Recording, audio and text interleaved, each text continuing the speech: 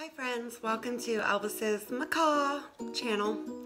It's good to see you. So we are on morning 5 after Elvis adoption, and I just wanted to kind of give you a runaround of what's been going on and the new approach that we've taken with Elvis after his attack on my husband. So I don't mean to laugh about it because it's not really funny that I let that happen, and I do feel really bad that I let that happen.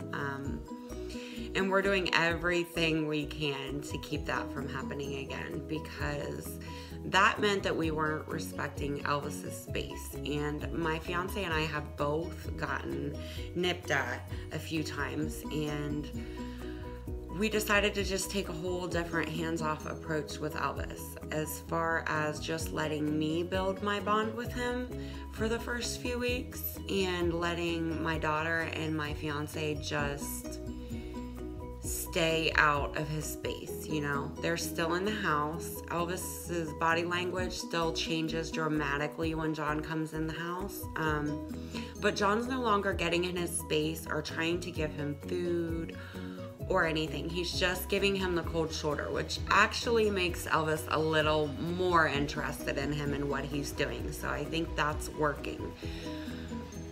As far as Elvis and I do notice that we are making big strides every day. So I think we're on a good path. He's eating well, he's sleeping well.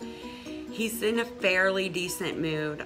You can tell when he does not want to interact and with anybody, or when he just doesn't want new people around. My mom came here this morning to get her hair done, and I was so excited for her to get to see her new grandbaby, but Elvis wanted nothing to do with my mom. Even though she's female, we came in and sat right here, and he was back here on his perch, and he was just pacing and pacing and pacing. He didn't want me showing her attention and affection right in front of him. It made him upset. So instead of leaving him out here while we did the hair, I went ahead and took him back to his room and took his morning chop back to his room and let him go ahead and eat it back there. And he's been fairly quiet. He talks a lot more when no one's in the room because he wants me to come back.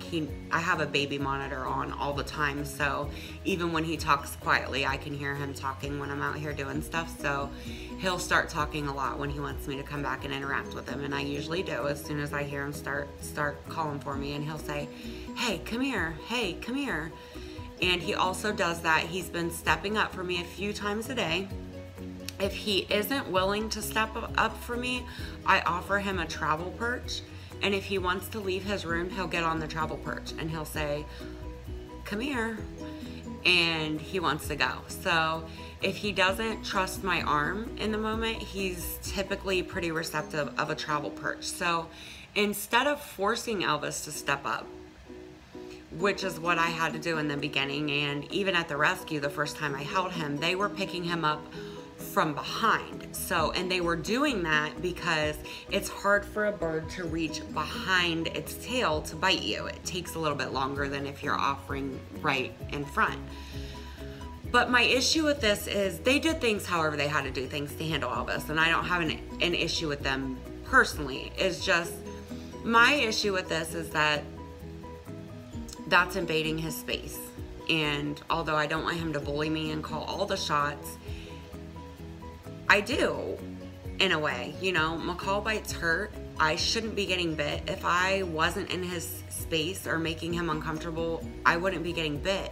So I decided to take a different approach to him, and I let him initiate contact and touching. He has to invite me into his bubble for me to go in his bubble, and I haven't got bit yet since I started doing it that way. If he offers forward one of his feet and he'll say, "Come here," then he wants that interaction. So the chances of me getting bit are slim to none.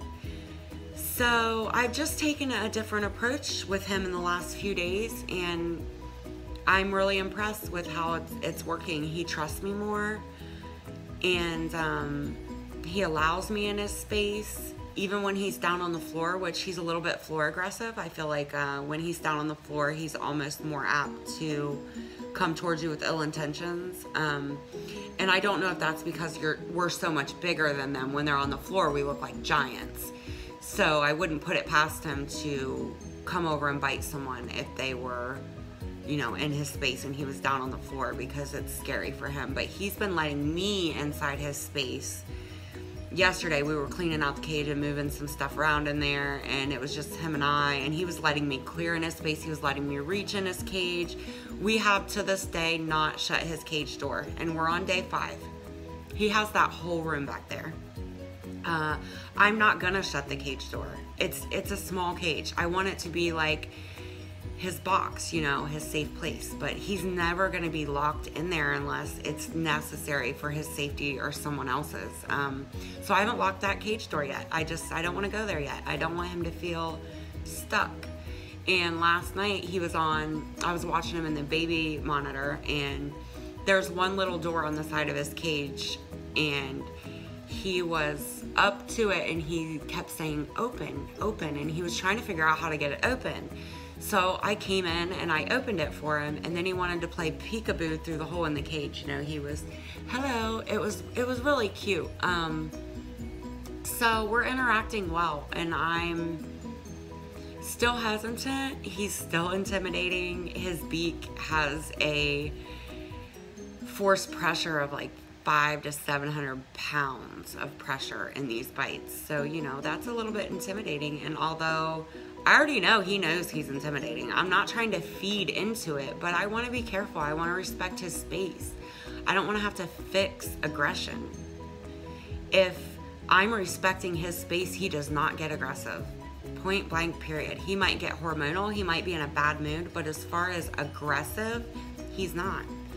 He's not, even when he's being a little asshole, he's not aggressive if you're not in his bubble. So my approach has just become to respect him as a bird.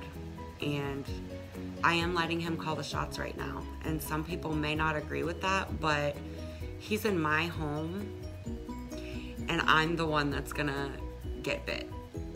Or my daughter, or my fiance, or my nephew, you know? So I don't want that to happen. So I changed my approach. And I will definitely be updating y'all down the road to see how that approach goes and how our trust is developed with a hands-off approach, and how I can transition onto more of a hands-on approach with Elvis as time goes by. Thanks for listening.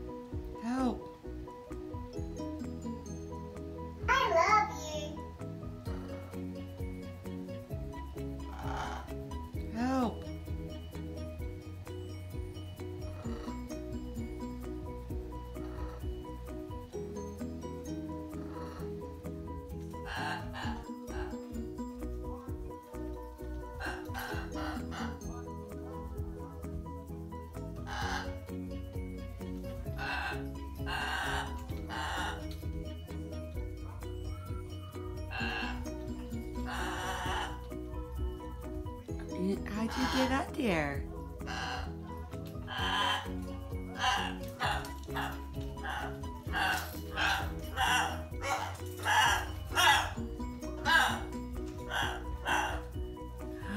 Wee!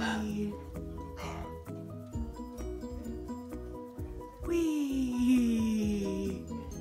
Oh, he's a pretty boy.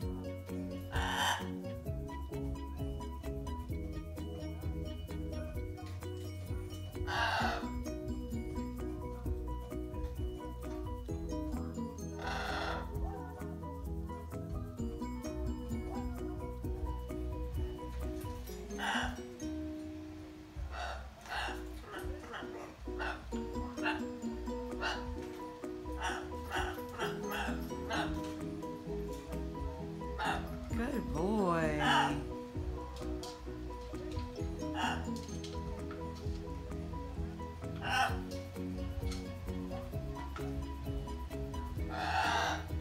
Whoa. Was that fun?